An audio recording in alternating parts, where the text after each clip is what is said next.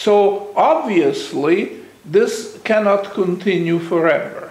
And the outcome will be that the flow will have to reverse itself, and it will. Maybe it's not possible to predict exactly when and how it will play itself out, but it's going to happen. So what happens is that first the speculators will realize that we are getting close to the point where that's the end of this flow, and it will reverse itself. So they start selling and even short selling certain key marketable commodities. It could be wheat, it could be oil, could be whatever. It's not important what it is, but there will be something where the problem is most acute, and the speculators are not responsible. They are just the agent who will pull the trigger, but the trigger will be pulled by somebody sooner or later anyhow.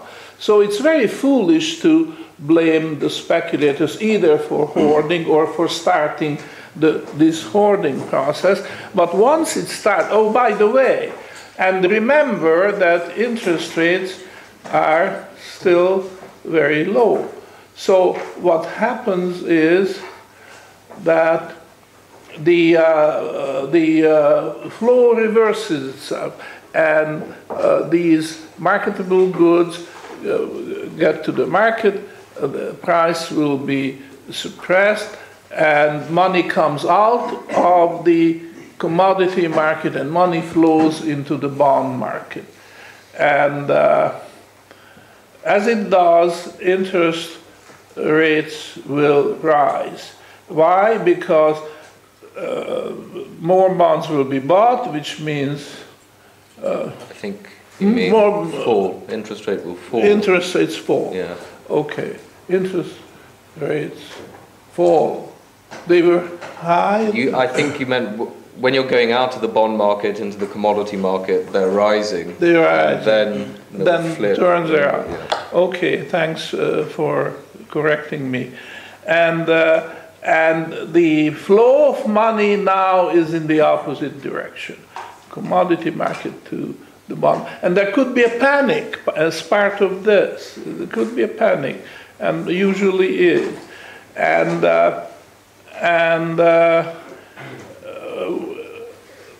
again, this is something that will not resolve itself in a few days, a few weeks, or even a few months. This will take years to rectify.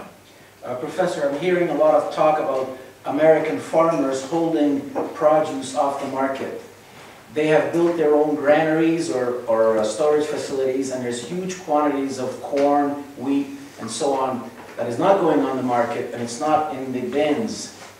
And I think this is part of this process, correct me if I'm wrong, that farmers are hoarding their grain more and more. And it's interesting to notice that just right now, the US government passed laws enabling themselves to seize all these things, all the products, and so on, by department by department. And Sandy, you're smiling, so I think you've heard about this.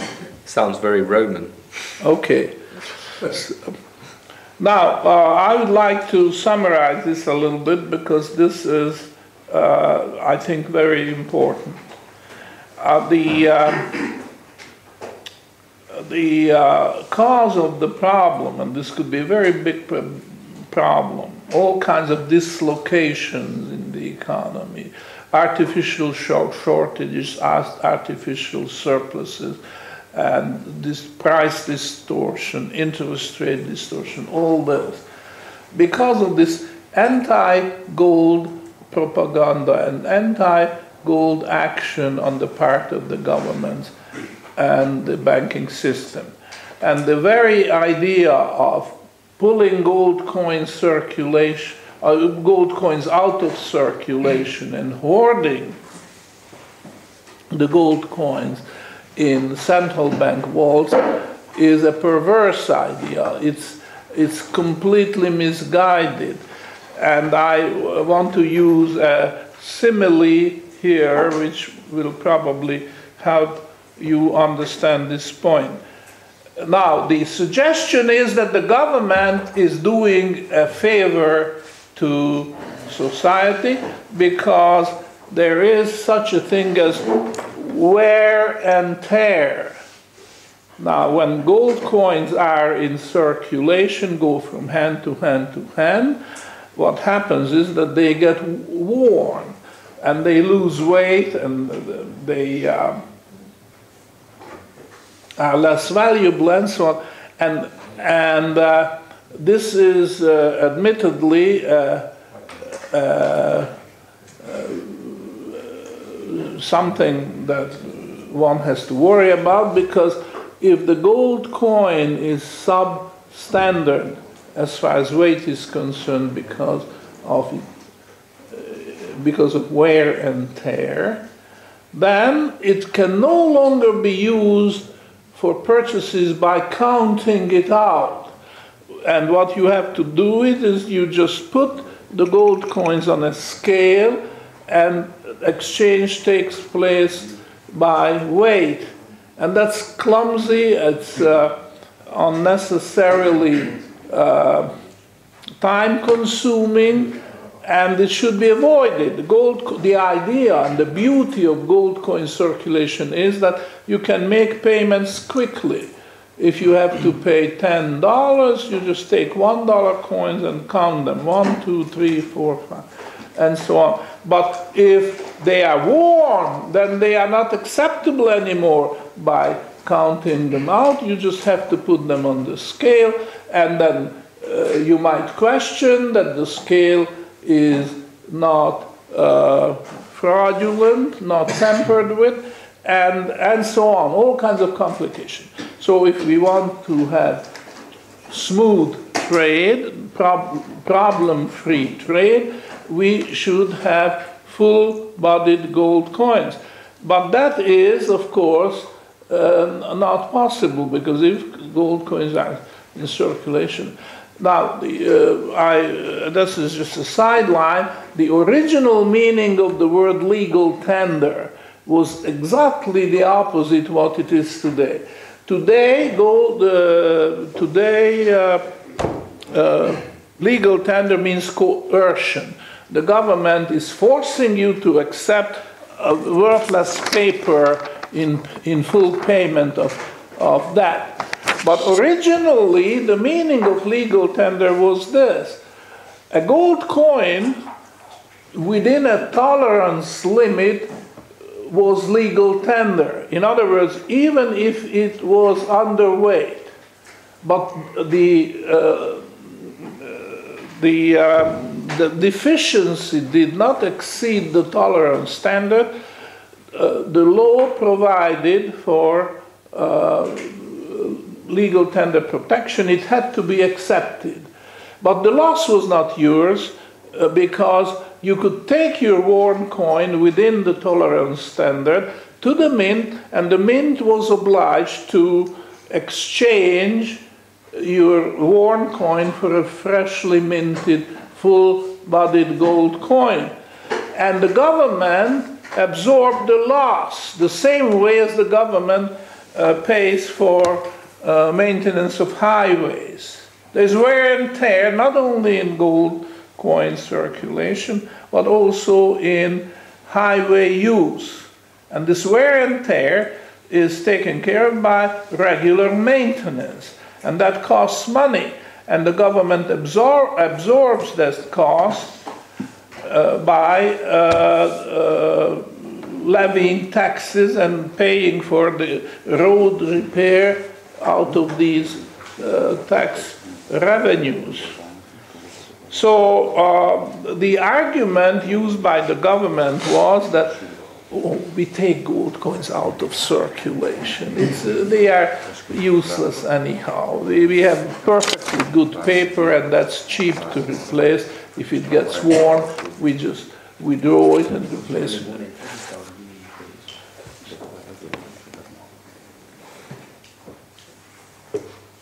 So the theory was developed. Could I just interject one thing here? This is amazing because paper is not free to print when you're talking about $1 bills. As a matter of fact, it becomes really expensive because the value printed on it is very low. And in Canada, first the $1 and then the $2 became coins because the coins can circulate with less wear and tear. So to say that we replace gold, which wears, with paper is nonsense. Paper wears just as much, maybe more. It's only if there's a large denomination paper that the wear becomes less. You can print a big value. See what I'm saying? Even in the US, they're talking about not circulating the paper dollar at low denomination because it wears out so often. They have to print so many of them. So. I remember very well that I was a child, mere child, probably 6 years old or something, and that was 1939 or something, just before the war, World War II broke out. And I asked my father that why don't we have gold coins in circulation, because I did know that there was such a thing before World War I. But why don't we have it now? And my father gave this pat explanation, which was spread by the government and central banks, that, you know, my son, in circulation the gold coin gets worn, and the gold coin is very valuable. And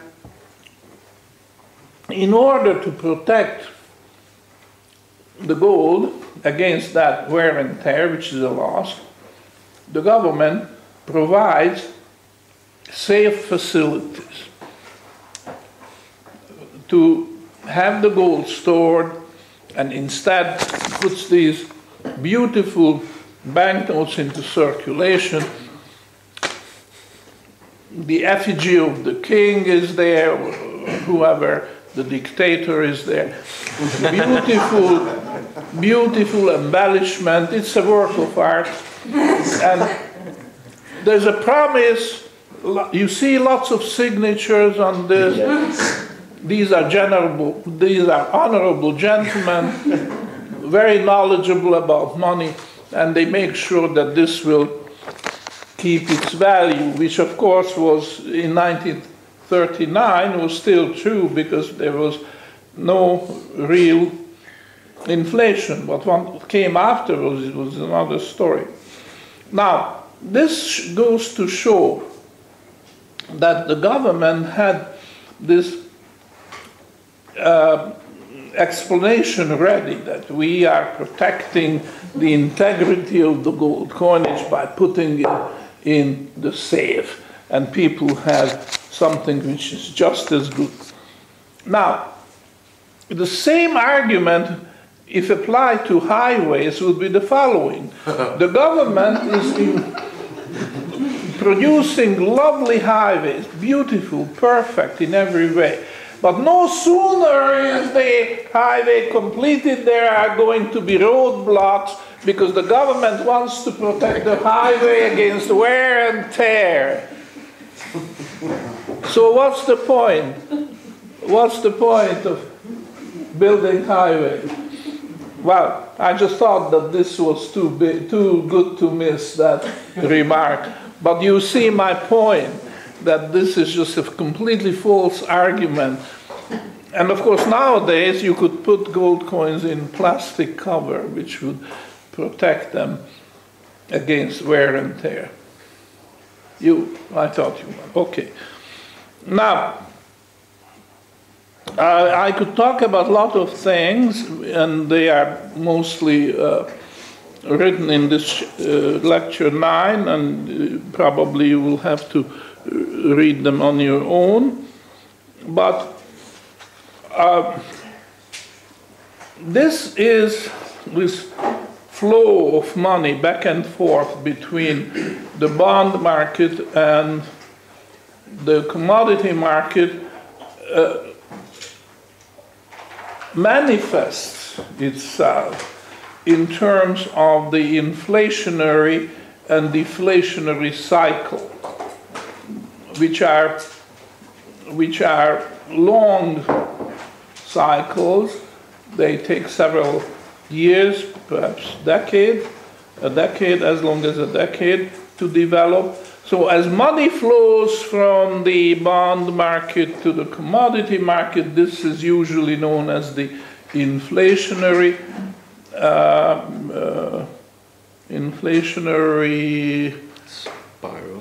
spiral. Yeah, spiral is the word I was looking for. And when it reverses itself and money starts to flow from the commodity market to the bond market, this is the opposite. This is the deflationary spiral. They are both damaging and cause a lot of social damage. And the important thing to notice is that they are completely preventable. And that is what gold is for. If you concentrate all hoarding to gold and all this hoarding to gold, then all this disruptive sequence of events which occur if people are hoarding marketable but consumable goods other than gold, then they are avoided. Gold hoarding is harmless, whereas hoarding marketable goods is harmful. And if you want to avoid these harms which come to society, then you have to bring back gold coin circulation. It's a gold coin standard. It's not a gold bullion standard or a gold exchange standard. And gold has to enter circulation. And I mentioned, when I say gold, I always mean silver as well, because smaller payments obviously are not expedient if you try to make the coins, gold coins, so small. Then you are better off if you make them out of silver. And especially wages, when wage payments are made, the morale, the work morale gets boosted. Now, this is something you may not have had the experience yourself, but those who did, and I am among them, when they introduced silver coins, the work morale just changes as if by magic. Because when people first get paid in silver coin, which are not just beautiful, but they clink. You drop them, the ring of the silver coin is quite different from the ring of a copper or nickel or whatever else you have. And absenteeism is cut back. People are anxious not to miss a day of work because they are looking forward to the payday when they will get the silver coin. I remember as a child, small child, my grandparents gave us a silver coin every time we visited them, and it was just a great pleasure to get it because they were selected, they were shiny. They made sure that they gave us these shiny, beautiful silver coins.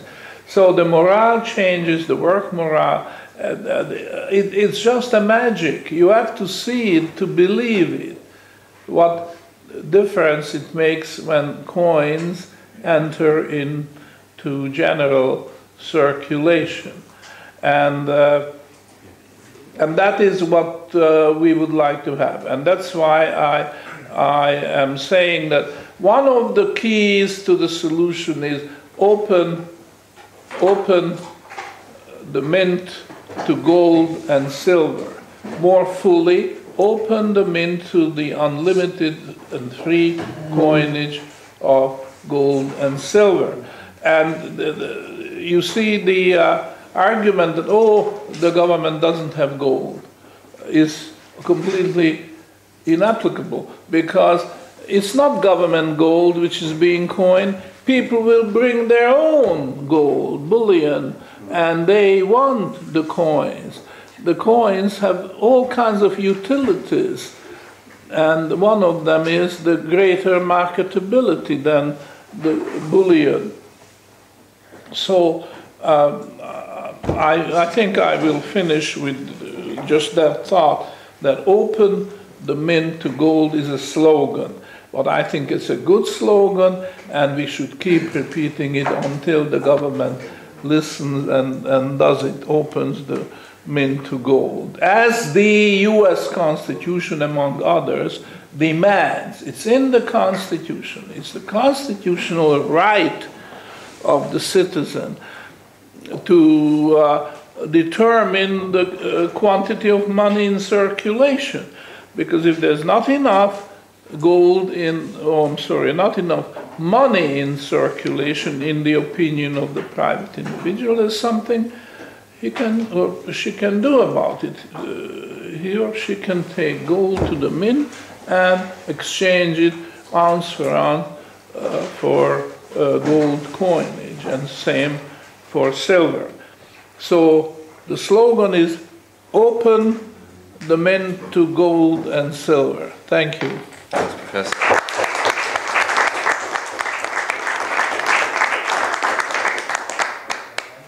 15-minute break.